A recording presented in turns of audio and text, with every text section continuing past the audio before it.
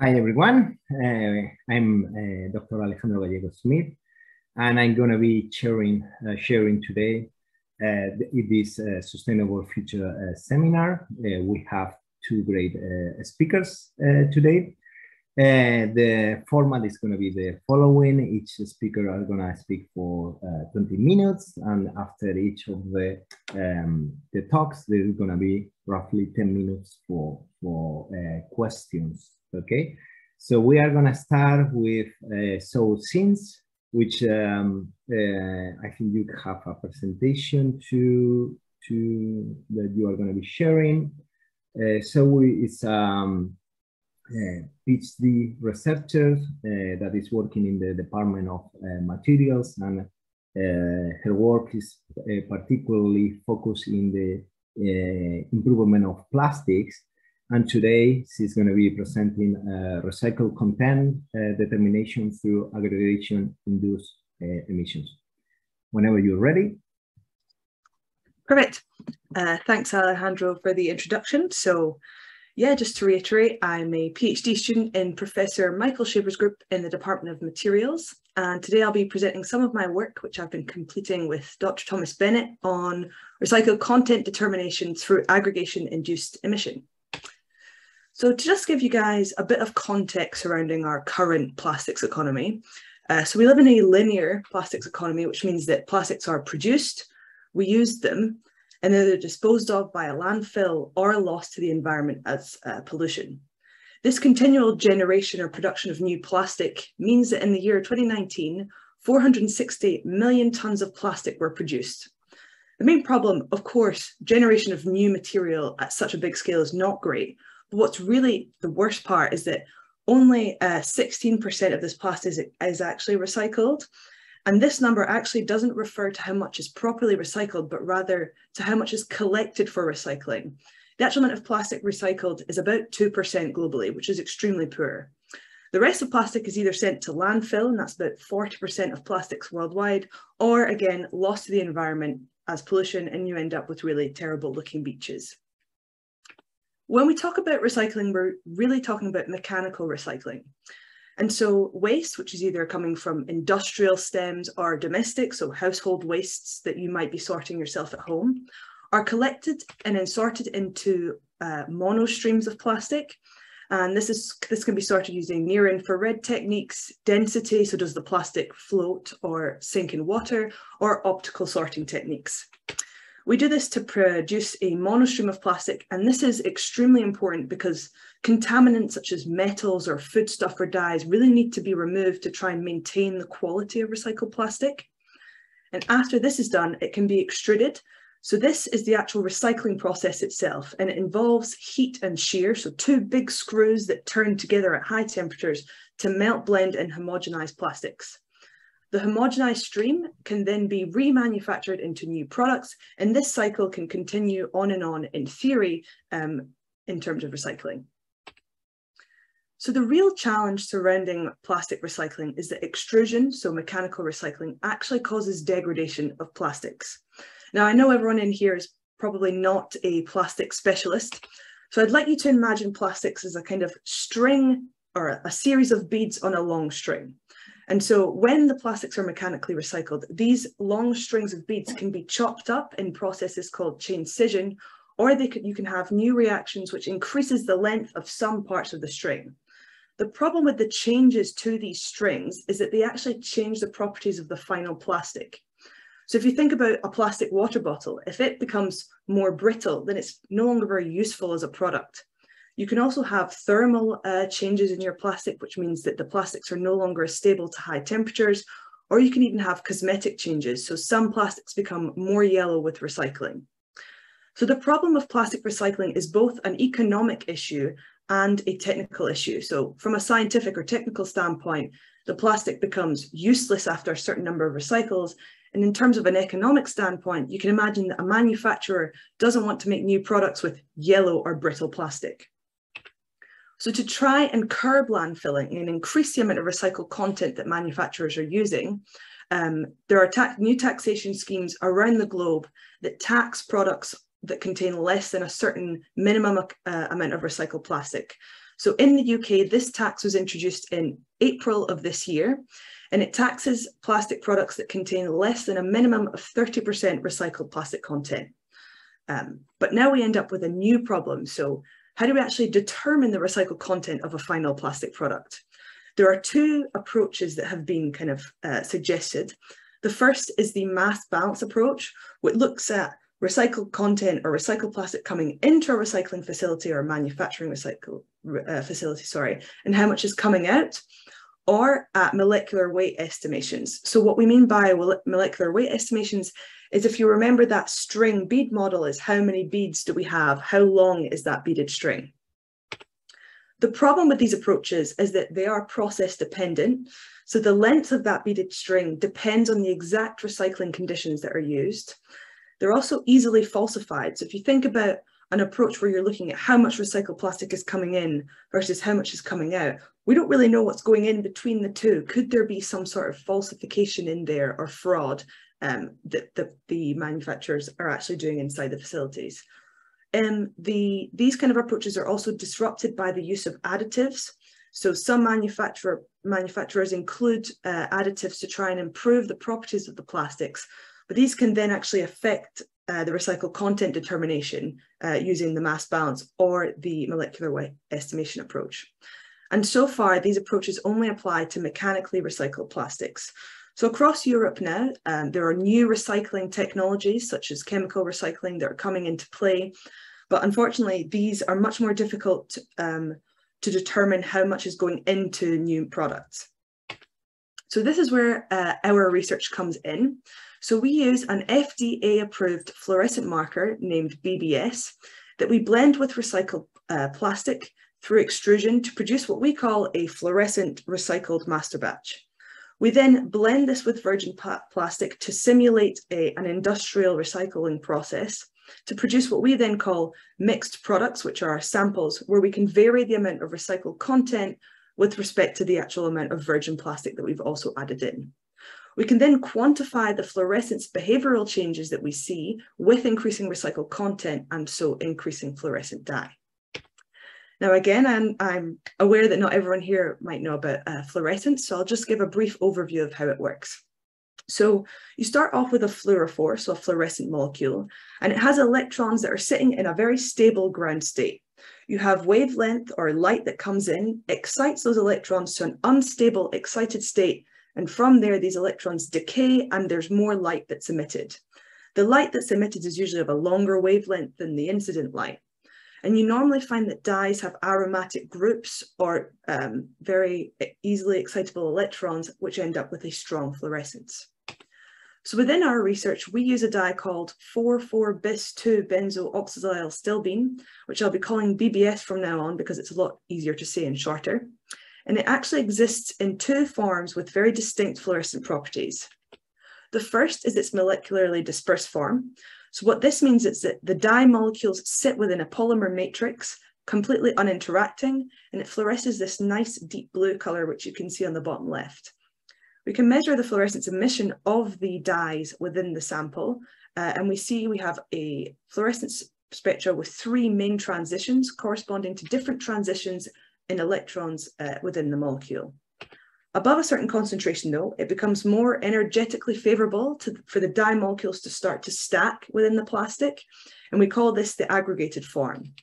What we see is a shift in the fluorescence to a more kind of turquoise color, and if you look at the fluorescence emission spectrum and compare it to that of when the dye molecules are uninteracting, you'll see that some of the peaks are actually shifted to a higher wavelength.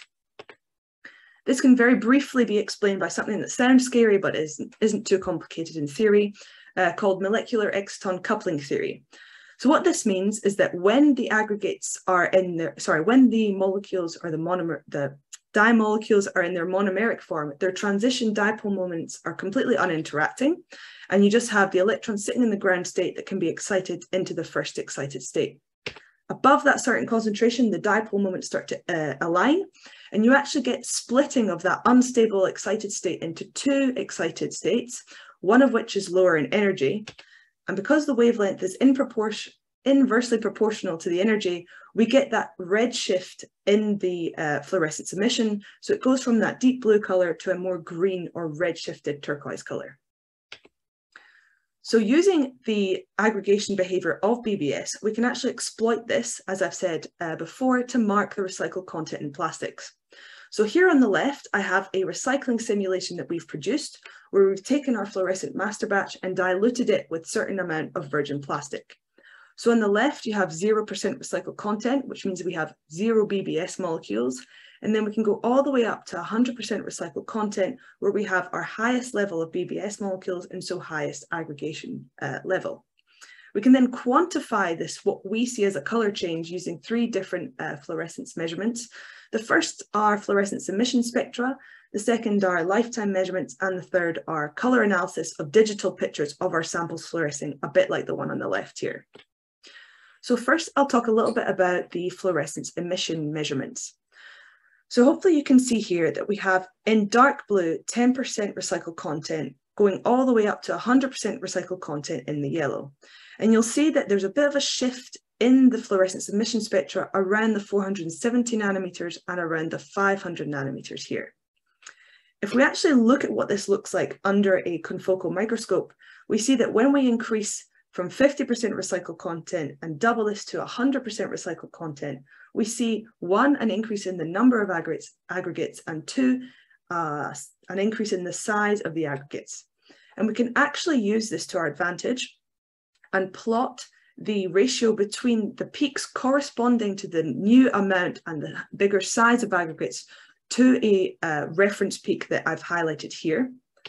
And once we calculate the ratio between these 2 new bands to that original peak, we actually get a really nice linear relationship between the intensity ratio and our recycled content, meaning that if we have an unknown sample, we can then refer back to how much recycled content there is in the actual sample.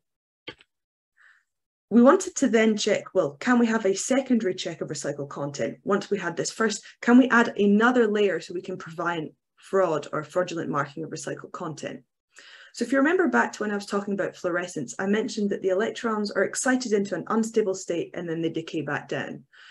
The amount of time the electrons spend in that unstable state before it decays can actually be probed with a measurement called fluorescent lifetimes. And so what we can do is we measure the fluorescence lifetimes of our diluted samples. So again, from 10% recycled content in dark blue up to 100% recycled content in the yellow. And what we see is a broadening of our lifetime data. Now, this looks like a pretty plot, well, from my point of view anyway, but it doesn't actually tell us much unless we analyze it. So we can then fit a multi-exponential decay curve, and we find that there are 2 main contributions to our lifetime data. The first is a contribution from the monomeric form of the dye, and the second is a contribution from the dimer or from the aggregated state of the dye. We can then plot the change in the dimeric or long-lived contribution to the lifetime against recycled content. And once again, we see a very nice linear relationship with this lifetime parameter and increasing recycled content. We did start to notice a slight quenching of fluorescence at high recycled contents. And we believe this is because of something called aggregation-induced quenching, which is to do with some kind of quite complicated electron transfers within the system. So I won't really touch upon this today. But the good news is when we decrease our starting master batch concentration, this quenching disappears and the nice linear relationship returns. So we also thought, well, when we illuminate our samples under UV light, we can actually see with the naked eye that there's a difference in color of our samples. So what we ended up doing was taking pictures of our samples fluorescing under UV light in the dark, and we were able to use digital analysis techniques to actually quantify this color change. Now, we did this across 3 different color spaces, including LEB, RGB, and hue, saturation, brightness, but I'll only draw your attention to the middle one here, which is the red, green, blue color system, which hopefully most people might be familiar with. What we see is a linear, again, increase in the green value of the samples with increasing recycled content. Now, it's important to note that when we think of this in, the real life or on an industrial scale, we don't really see these color measurements as a quantitative analysis of recycled content, but we kind of see it working like pH paper. So, you would be given a set of standard samples with set recycled contents. And then if you have an unknown sample, you could compare it to those to try and gauge maybe, okay, are we around 30% recycled content or are we around 100? So if you remember again as well, at the beginning of my presentation, I kind of delved into the changes in properties you can get with recycled plastics. So I mentioned that they can become more brittle or their thermal properties can change. And so it was important for us to kind of try and understand whether using our marker, so using BBS, would actually affect the properties in the plastics. The good news is that we found no correlation between the viscosity of the plastic at melt, so meaning how well it flows when it's melted. The strength and ductility of the plastics weren't changed with increasing recycled content or increasing BBS content. And we also saw that there was no change in the crystallinity or the thermal properties with increasing recycled content. So hopefully through this, I've managed to convince you that aggregation-induced enhanced emission of BBS in packaging allows this multi-branch verification of recycled content. Well, I didn't really go through it today, but that we've also expanded the scope of this research to also include that it's process independent. So the actual recycling conditions that we use to incorporate the BBS has no effect on the final quantification of recycled content. It's completely sample size independent. So we originally started with small rectangular samples, but then we expanded this to new shapes and there was no change in our recycled content determination values. It's also additive proof and it works with colored plastics as well. So we've tested this in red, blue, yellow, white, and black plastics.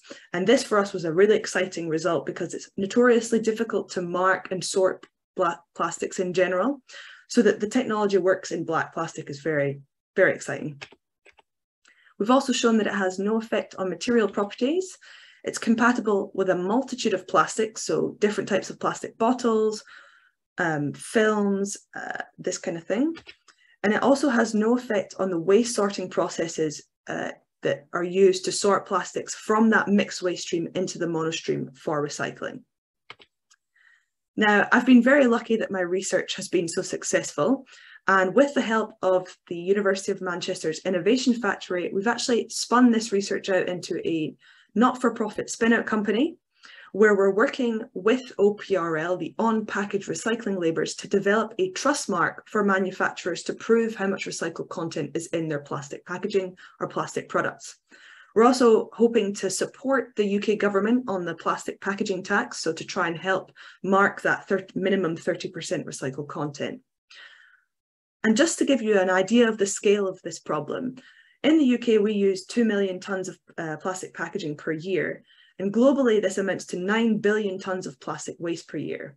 So you can imagine that if we're able, or if everyone is able to use a minimum of 30% recycled content in their packaging, we might be able to try and curb this number and reduce it down and recycle more of our waste. A big thanks to my research group and to the University of Manchester, as well as the University of Manchester's Innovation Factory. And thank you very much for listening today, and I'm happy to take any questions. Thank you, Zoe, for the excellent presentation. We are encouraging everyone to make questions in the chat. I don't see any questions at the moment, so I'm gonna start myself with one in order that people start to not be so afraid of making questions. So I'm gonna break the ice. So I was wondering, again, congratulations for the excellent presentation. So I was wondering what happened if your incoming waste stream is already marked with this fluorescent dye. So what will happen in that case? Yeah. So as we've been moving towards scaling this up industrially, these are some of the questions that have actually come up. So, you know, you can imagine we're like, oh, great, everything's marked with our dye, perfect. But then when it comes back in, we do have this problem of, well, how do we make sure that whatever comes out of the recycling facility goes back to the same concentration? So we imagine this as we'd measure the recycled content and say it was 30%. We would then top this back up so that the final product ends up with the starting master batch concentration, which I can reveal as 0.1%.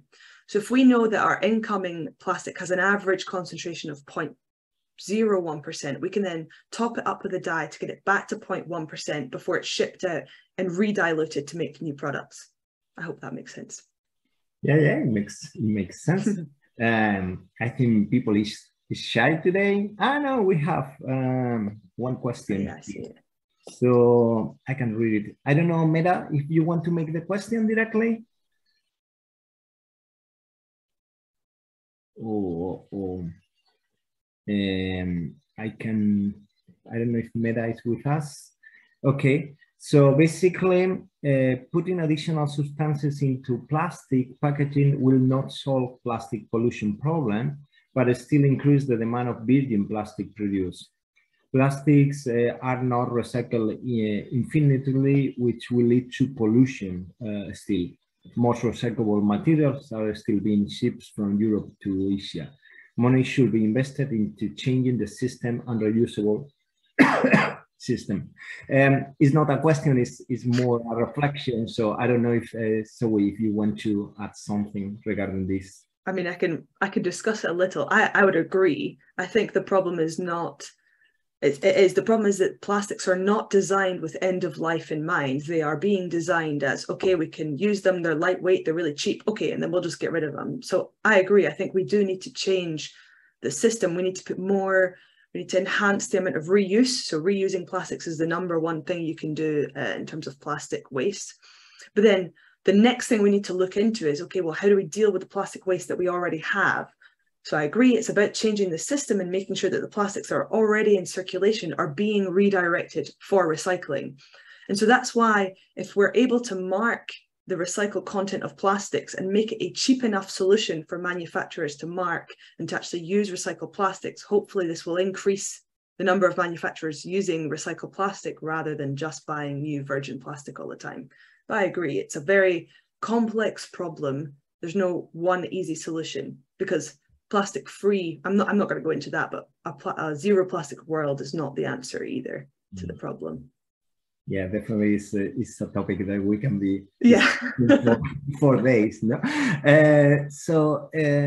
We have a question from Stephen. I don't know, Stephen, if you want to make the question directly.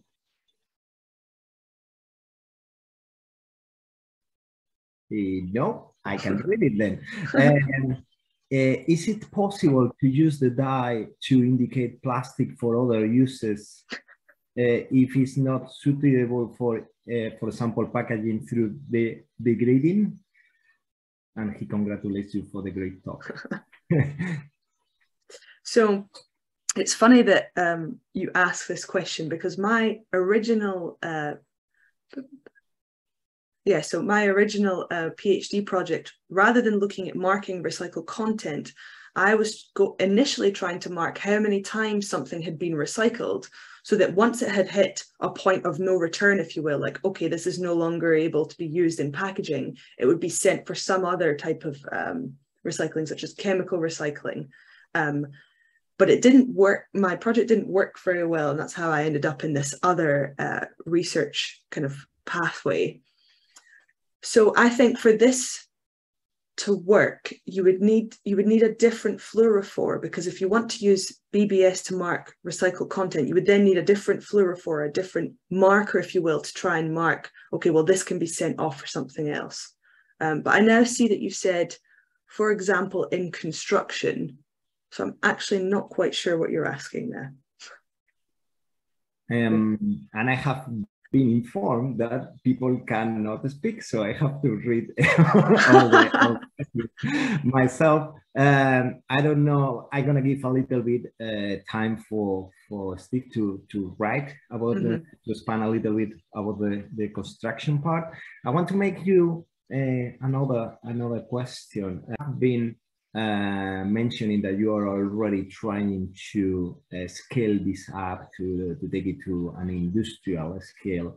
What are the next steps? What do you think are the main barriers that we have to take this to the next level? Yeah, so I guess I'm no longer as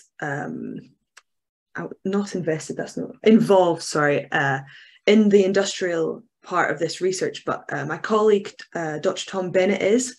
And so right now we're actually running large-scale trials using this technology. So we've been giving automotive plastics, so plastic used in the automotive industry, and we're trying to simulate the same results we've seen in the lab on the big scale. So I guess that's our main question right now is, can we recreate this when we scale it up? Does it work with real life products rather than just, you know, highly controlled lab environments? So there's all sorts of variability in the plastic industry, such as additives, as I mentioned earlier, different molecules people use to protect plastics, plastic grades as well. So not all HDPE, or not all polyethylene is the same. You have different grades, which have different, again, additive packages, molecular weights. So it's this really complex plastic landscape that we're trying to navigate to see, well, okay, does this work at the big scale? Within 6 months, I hope I'll be able to give a proper answer to that question. Perfect. We have a question from Christopher. Have you tried different fluorophores in this system? Do you see this working as a plastic sorting aid on top of recycling tracking? So yes, we've tried, I think it's about 7 or 8 different fluorophores in this system. So in the literature, there are numerous fluorophores which show aggregation enhanced emission. But the problem is that they're not on the same, you know, you can't buy them at the same scale. You'd have to synthesize them from scratch. So what we did is we looked at very common optical brighteners, so fluorescent whitening molecules. And we found that there are 2 or 3 that also show aggregation induced or aggregation enhanced emission that we could use for the same technology. We have a patent pending for this technology, and I don't think those fluorophores are included, so I don't want to reveal too much right now. But we do have alternative fluorophores we could use as another kind of barrier to fraud, if you will. And then the second question was, do you see this working as a plastic sorting aid on top of recycling tracking? That's a very good question, actually. So again, this wouldn't really help you sort between different types of plastics, as we use the same fluorophore across all plastics. So we use the same one in polyethylene terephthalate as in polypropylene as in polyethylene. But say we found this only really works in one kind of plastic, then we would only include it in that one, say HDPE, which has a very large market share. And then you could use it as a secondary sort to plastics, if that makes sense. But I also know that there's another company that looks at using plastic sleeves on plastic bottles to sort between plastics, and they fluoresce. It's not just blue and turquoise, it's, you know, blue, green, red, very distinct colors to try and help sort between plastic types. Okay, we have a comment from Steve regarding the construction thing. In terms of applications that are less sensitive to degradation, he thinks that this has been suggested for recycled insulation, for example, as opposed to plastic packaging that needs to be more flexible, airtight, etc. And he's happy to have a chat with you about this tomorrow, but I don't know if you want to comment something on this. So. Yeah, I think I can see that someone else asked the question before Steve as well about copolymers. Yeah, I will go to that one. Yeah, Steve sits next to me in the office, so I'm happy to chat tomorrow if we run out of time. So we have the question from Matt. Can this tracking system apply to copolymers as well? That's a very good question that I don't have the answer to yet, as we haven't tried copolymers, but I think this is something that's definitely worth looking into, especially because, I don't know the answer now. I don't see why it wouldn't work, but it's something I'm going to think about and shelf and actually have a look into. So thanks for the suggestion. Perfect. We have the question from Naomi. What might be the impact of on marine life, ecosystem, etc., of using fluorescence in plastic? Not all plastic will be recycled and might end up as plastic pollution in oceans where sea creatures, coral, etc., can use this fluorescence. So, what's your opinion about this? So, yeah, it's a very good point as well. I mean, all plastic in the oceans, I think, is pretty awful. But I think it's worth noting that most plastics already use some type of fluorescent brightener in them. So I think it's something like over 80% of plastics have a fluorescent brightener in them already. So it's not about what impact will this have, it's what impact is it already having, and how do we stop plastics from being released into the ocean in general. So yeah, it's a big problem. Perfect. I don't think that we have more questions, and actually we have to continue with the next speaker. So we're going to give you a big round of applause. So we thank you for the presentation. Thanks. And thank you for answering all the questions. The next presenter is Dr. Raphael Tarpani. He's a research assistant that is working, research associate that is working at the Tyndall Center for Climate Change, which is part of the Department of MACE. Raphael works particularly with environmental life cycle assessment and introducing the principles of circular economy in different sectors. And today his presentation is called Assessing the Environmental Impacts and Circularity of Digital Services for Health and Well-being. And you can see my name there because I work with Rafa, we work together. So whenever you are ready, Rafa. Thanks, Alex, for the introduction. So my name is Raphael Tarpani. We'll present now this project that the one that I'm currently mainly involved in my research associate position here at University of Manchester. It started in the beginning of the year. I'm from Brazil. I got my master's and undergrad degree in Brazil, and I had got my PhD here in Manchester in the chemical engineering analytical science back in 2017. So I will start my presentation on the topic with a little bit of humor and also to set the tone and the mood for what's coming in the next slides, so we can have a better context of what we are talking about here. Digitalization, digital service, the main topic. As I mentioned before, I'm from Brazil, and I remember when I was growing up in the 90s, probably if you're the same age or older than me, you remember internet wasn't a thing at that time. And I remember that I watched TV. We had 3 TV channels in Brazil. So there was not much competition to watch on TV, and we have other forms of entertainment that didn't involve electronic devices. And I think things changed a bit in the last 20 years. We can see that the way we interact with each other, the way we work, and everything revolves now around technology in some way or another. And this changed very, very fast, right, in the last 20 years. And that's what's going on in not only the way we work, but also in the healthcare sector. And I assume most of you are in Manchester, around Manchester, and here was the birthplace of the first industrial revolution, when we start to use steam and coal to produce in mechanized process. That's the first industrial revolution. After that, we start to use oil and electricity in industry. Right after the Second World War, comes the third industrial revolution. We start to use electricity and automated process. And now in the midst of the fourth, going to the fifth industrial revolution with smart cities, smart manufacturing. And this is made by the widespread use of electronic devices in every single aspect of our life, with instant global communications of these devices through internet and intranet and all sorts of digital services. And what happens that things are coming so fast, this change is coming so fast. We have several big tech companies and services pushing this digitalization and consumption of digital services all around us. Some examples obvious are Google, Apple, Microsoft, Meta, and the other devices, electronic devices and digital services we use for entertainment in our laptops, Netflix, Spotify, so things that were before we had to go for a copy of a DVD to watch a movie are now in their laptop.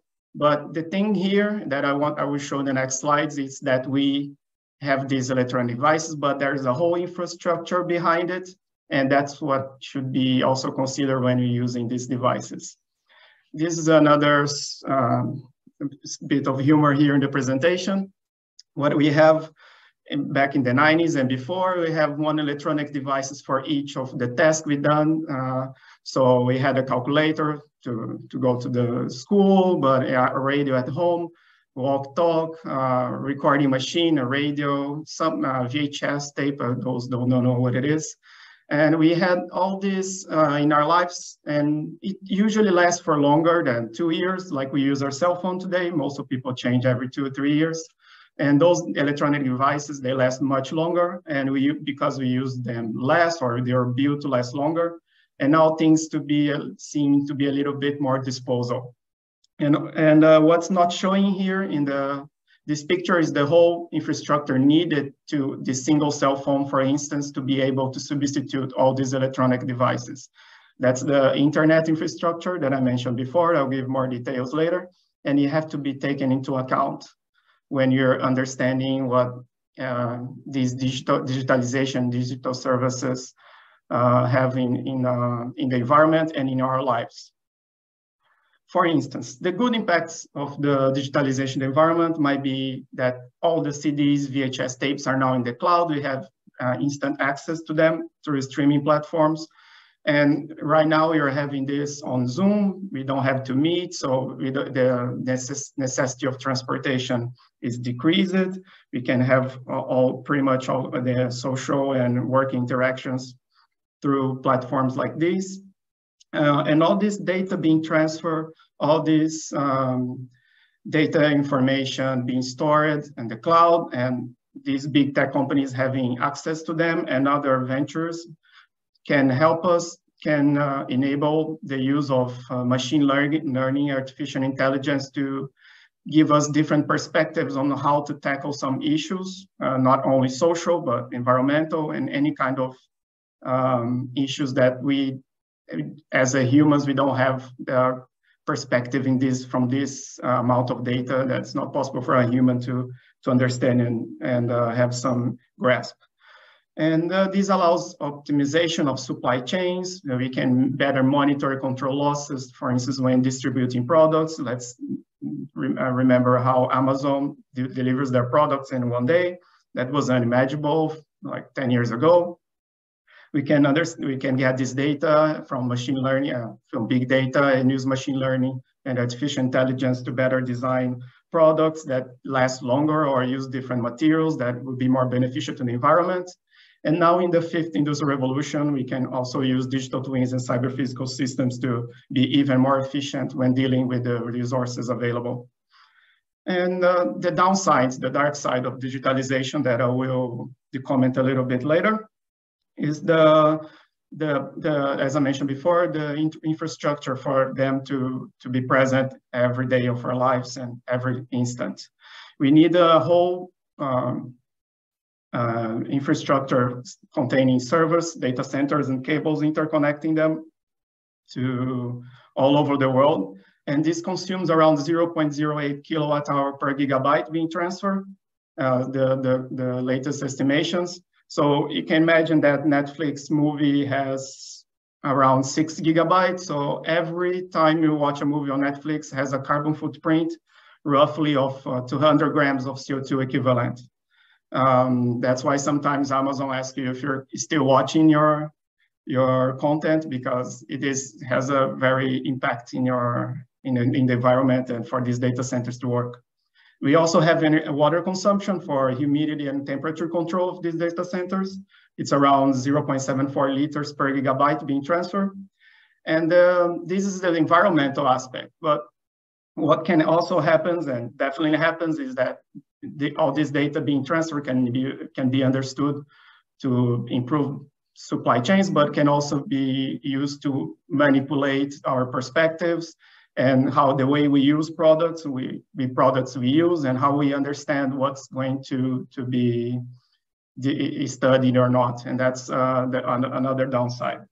And just to make it clear, we can, even though the infrastructure more efficient, the way we use digitalization, digital services ever increasing, and it's going to increase for a long time. But we live in a finite planet, and we have to understand what is the impact of providing such service, because we don't have infinite resources. We have to better use them, and so it becomes more sustainable, the digitalization of these services. And that brings me to our role in the University of Manchester in this project that I will give more details next. We are going to assess the circularity and the life cycle assessment of these digital devices and of the digital service for e-health in example that I'll give next. For the circular economy part, what the idea here is to try to decouple economic growth from environmental impacts. We have some set of strategies and principles to follow. For instance, in the case of electronic devices, to try to use them less, doing the same function, close material loops of the materials containing them, to narrow the uses of material and energy, and regenerate whenever possible, for instance, the energy being used for them to work. We also have the aspect of quantifying the environmental impacts of these strategies and of the service as a whole. We use life cycle assessment. It's a methodology that we try to understand from cradle to grave, all the resources necessary and for the services and for the electronic device, and what are the emissions and other waste associated to the service, and quantify these in around 15 to 18 different environmental impacts, and check what are the hotspots of these environmental impacts, and if there are trade-offs in terms of different strategies to decrease environmental impacts of these services. And let's not forget that we are trying also in this project to assess how much data is being transferred during the services and the impacts that they have, that not only directly associated to the digital service itself. And now being more specific about the healthcare, this is an example of what it means, digitalization the health service. We usually define digitalization health services, telehealth and telemedicine. The first one is more non-clinical services, and the second one clinical. But there are also services for well-being and organization monitoring of supply chains associated to healthcare services. And these I included a figure to illustrate what is the health services with digitalization being increasingly adopted. It's a really nice paper published in 2020 that assessed the cataract after the surgery for cataract in some patients.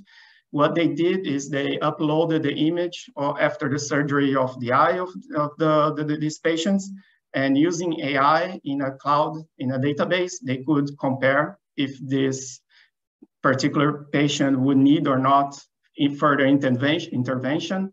And when they need it, there is automatic service that texts them in their cell phones and could better organize their visit to the GP or for with the clinician, and that definitely makes the process more efficient. And now I'm going to our project in more detail. What we are doing in this project here in the University of Manchester, in collaboration with other universities here in the UK, is to assess this health and well-being service in living schemes in the UK for elderly people. We are assessing 3 different ones with around 200 occupiers. And I think I'll give more details next about each of these electronic devices. But basically what they do is communicate the occupiers with caretakers in these facilities, and also allows them to control who is coming in and out from the facilities, visitors or someone who might be help them or visiting them, and also urgent notifications. The main devices is here in Living Hub number 8, the one in green.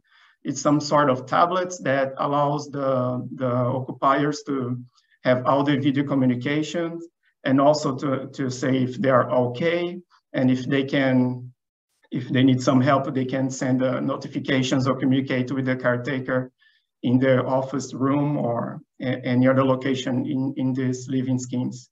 And for that, we need associated infrastructure, server room, that needs to control all this electronic data and information being transferred around this living scheme, which is connected to the cloud. And this giving more detail about the project before going to the results that we have up to now after 8 months in this project. The first work package is related to improving this methodological framework to assess digital devices for e-health and digital service, sorry. And we are going in the group of social scientists and here people from the University of Manchester. We visit these schemes with this group of social scientists to understand how these occupiers and caretakers interact with these electronic devices, what they think about this digital service, to get insights of how these electronic devices and this service is being used by these living schemes, and understanding what is needed to provide them in this living in the housing scheme. And work package 3, we try to disseminate these insights and how they can be further used in the healthcare system as a whole. We have collaboration with NHS, so we can get all this info and try to understand how they can be applied in a broader scale. And work package 4, we have the co-creation with different stakeholders from the healthcare, but also and associates stakeholders that can help us to disseminate the knowledge that we have from this project and from the NHS to different kind of healthcare services. And we are responsible here in Manchester, work package 5 and 6, as I mentioned before.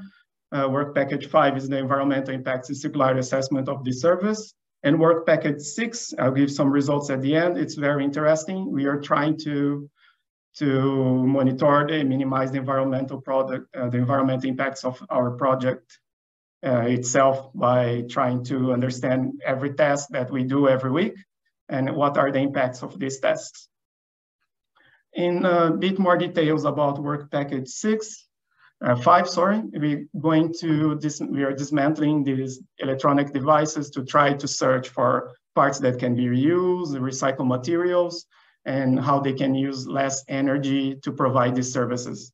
Important to notice that we are creating a framework to try to assess not only the materials, but the energy consumption and data usage of this service as a whole, because these are interconnected, as I mentioned in the previous slides. And we are going to show very interesting results that we had when we dismantling this service, these electronic devices. The main one is the Living Hub, but here I'm showing the pictures of all of them. We took these devices to the technicians here at the University of Manchester. We dismantled them. We recorded everything that was necessary, every tool that was necessary to dismantle them.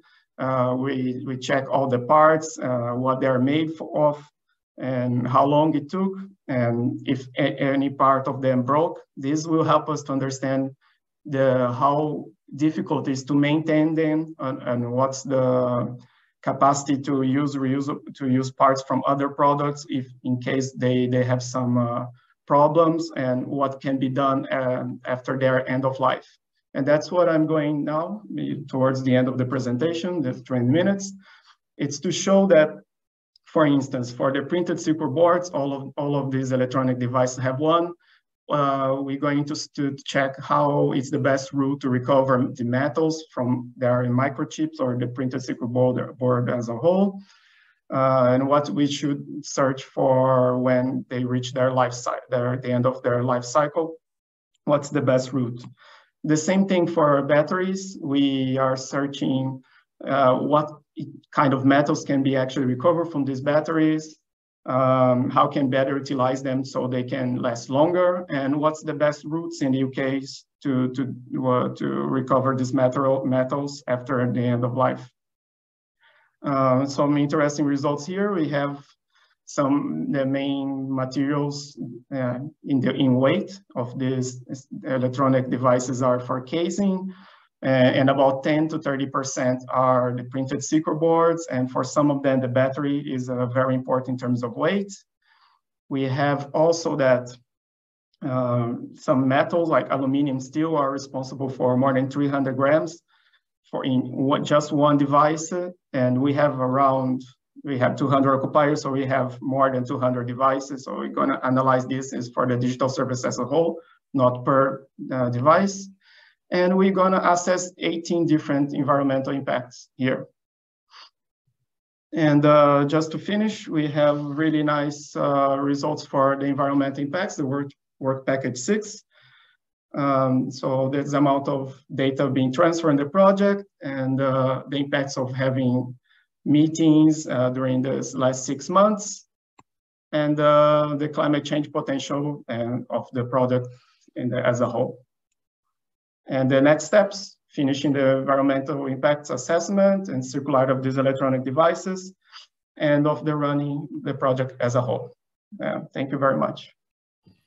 Thank you, Rafa, for the presentation. I think we have a couple of questions. Sam is saying, in the cycle of source and recycling, you just miss a very important part, laborer. In most global south countries, this kind of dirty, harmful works are done by kids, illegal workers, low wages, no health cover, less than $1 per day, even slaves. This again is not a question. Yeah. I don't know if you want to add something, Rafa. Yeah, definitely. Just add a bit in, I didn't have time to go in more detail, but in the framework we're trying to create to assess these digital services, indeed, we are going to structure it to assess the environmental impacts, but also the social aspects as well of producing these electronic devices and dismantling and reusing them. So that's definitely part of the project. Perfect. We have a comment from, or question from Meda. Have you heard research about Fairphone, which could be easily repairable? Do you think it could revolutionize the phone market? I think we talk about this during the project. So I think it comes from the main difficulty in assessing the environmental impacts of any kind of product or service. It depends of the user, and the quantities is being generated. Okay, the bottom line is, in my opinion,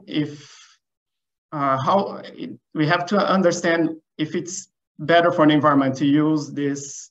What's the name of Fairphone? Yeah, it would be better to use a Fairphone for 1 year or an Apple for 10 years.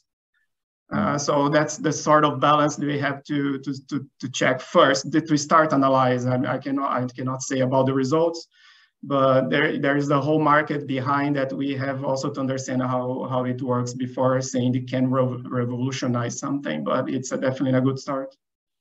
I'm a Fairphone user. I don't know. My personal experience is that it can be very easily dismantled. But what we cannot do is try to sell something as more sustainable if it doesn't have a right performance, okay? Which is what happened in my experience with this phone, you know? Yeah, very sustainable, but in less than 1 year and a half, I have to change the battery 3 times, you know, which is very easy to change, but not very sustainable because it's one of the parts of a mobile that is less sustainable. So obviously this is a personal experience, okay?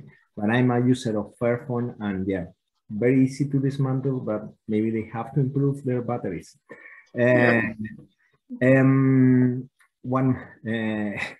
problem. Nera say thank you for this personal type. I think I'm gonna do. We have another question, Matt.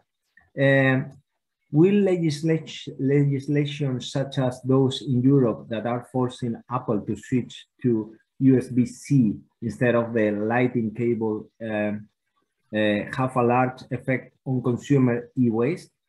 I believe that there are also pushes towards making legislations to allow funds to be easily reparable instead of going to a specific licensed shop.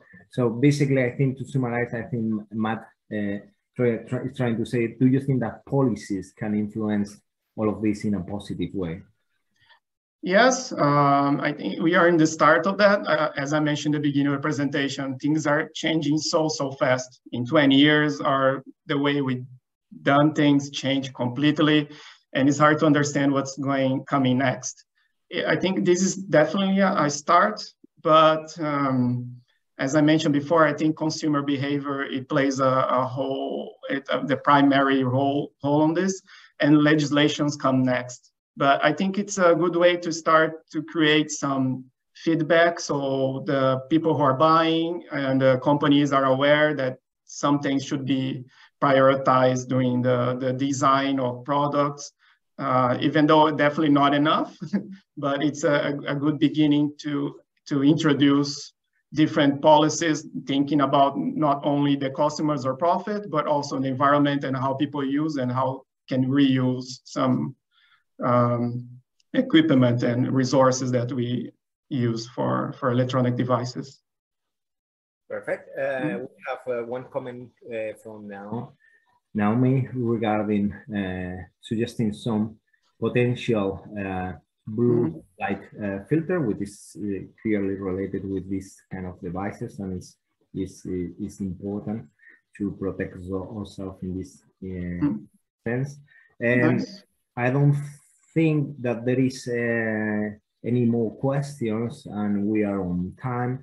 Before we go, first of all, I want to thank both our presenters for the great presentation and answering of questions. So a round of applause again for Zoe and Rafa. Thank you very much. Two brief reminders. These Sustainable Future seminars are open to everyone that want to present their work. So please, if you are interested to present next year, we do these seminars with the same format every month. Please contact Lauren Mullen, okay, which is super effective, and I already have put her email in the chat. Please contact Lauren if you are interested for seminars in 2023.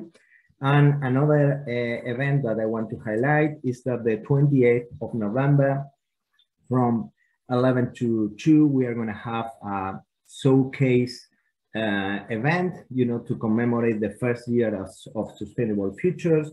So the challenge leads, like myself, are going to explain the work that we are doing, and we are going to have some very interesting presentations regarding research. So that's the 28th of November from 11 to 2.